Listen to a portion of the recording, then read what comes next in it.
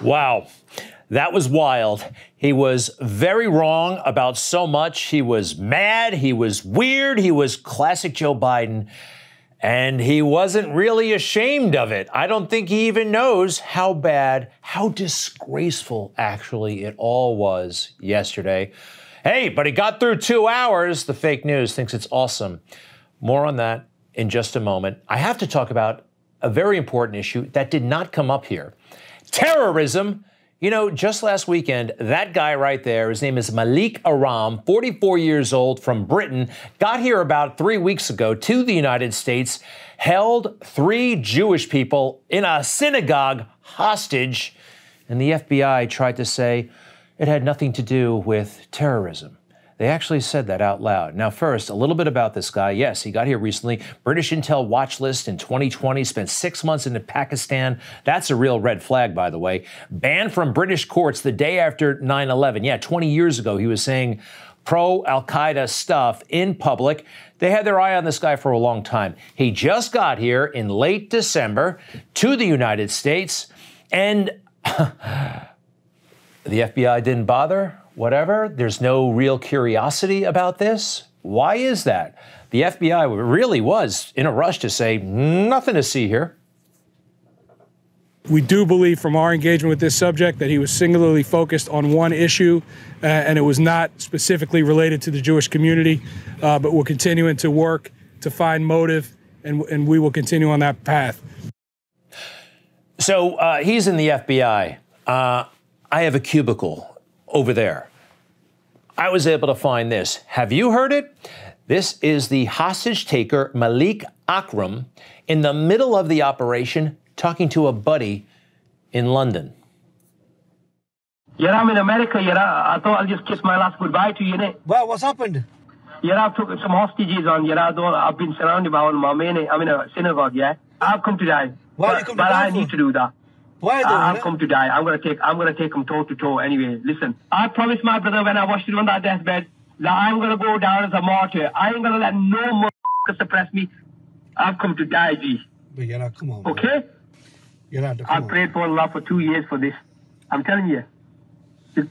Either you come for it or they send it. I'm coming back home in a body bag. Right. I'm opening the doors for every youngster to enter America and with them. So they let him die and they didn't release him. But guess what? Maybe they'll have compassion for Jews. But come in America and with them if they want to they'll give them more.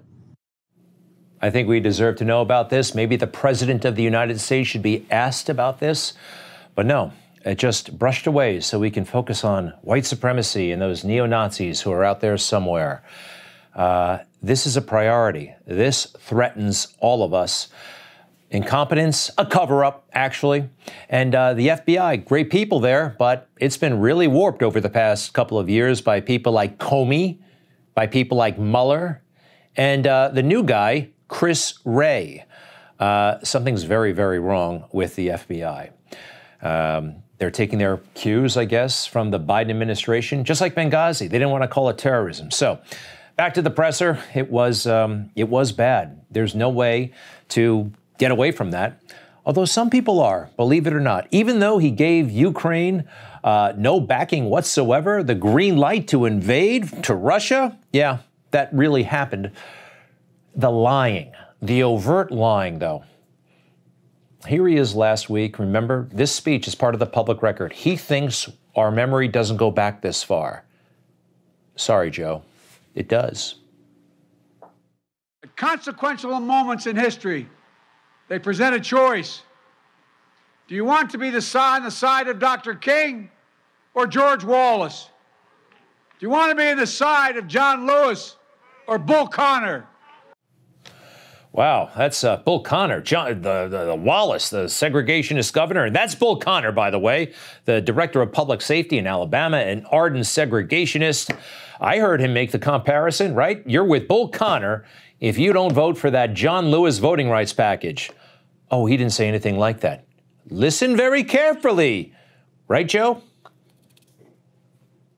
You campaigned and you ran on a return to civility. And I know that you dispute the characterization that you called folks who would oppose those voting bills as being Bull Connor or George Wallace, but you said that they would be sort of in the same camp.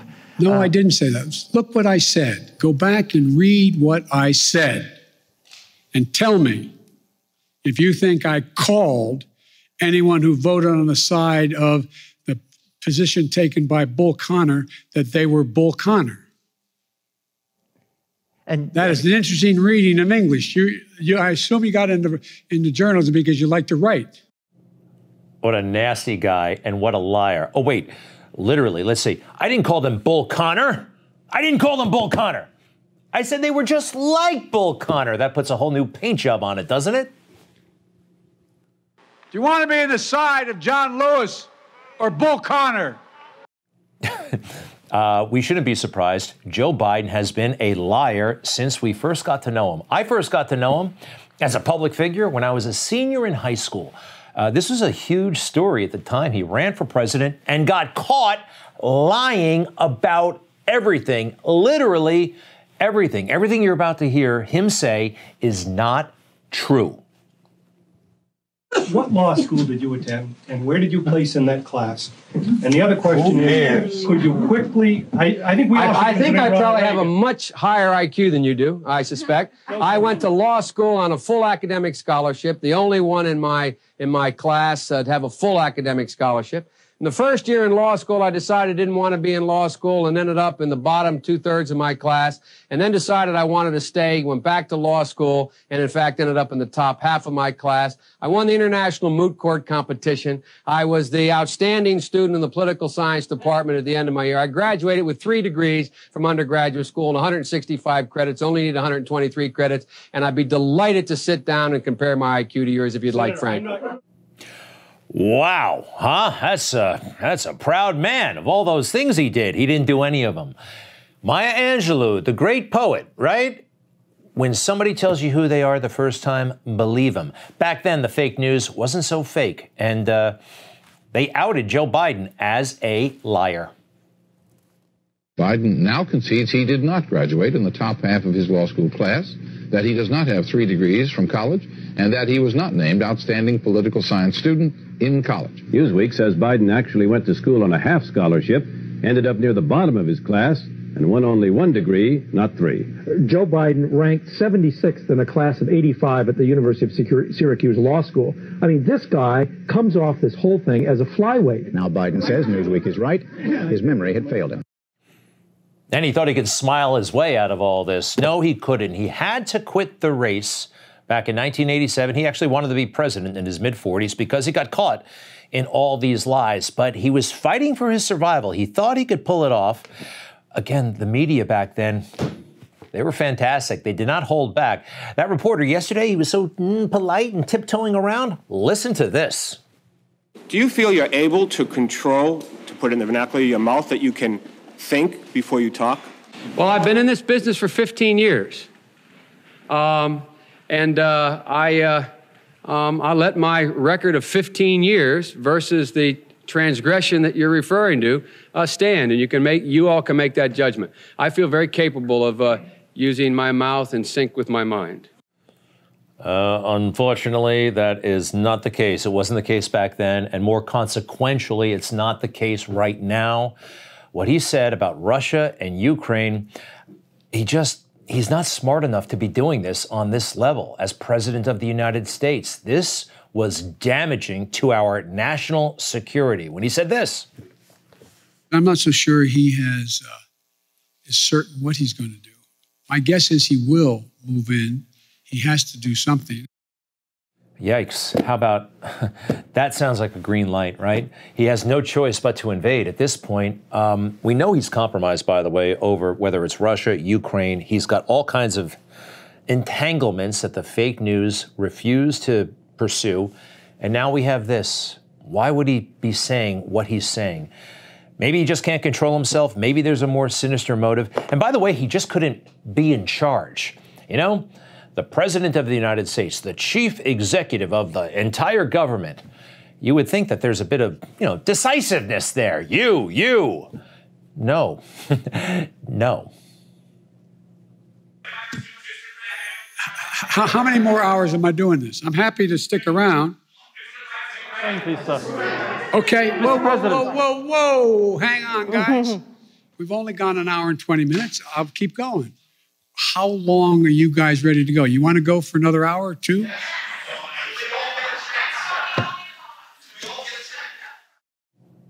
He's laughing at us. So his performance yesterday undoubtedly really frightened, infuriated his minders, his staff, the people I now think he works for, like Susan Rice. You don't see her very much. She is very close to Obama. She is the top advisor to Joe Biden. After the last election, liberty-minded Americans are facing a difficult question. What do we do now? We do have a plan to stop them. This is the only plan that bypasses Biden and Congress to save the republic. Sign the petition at conventionofstates.com.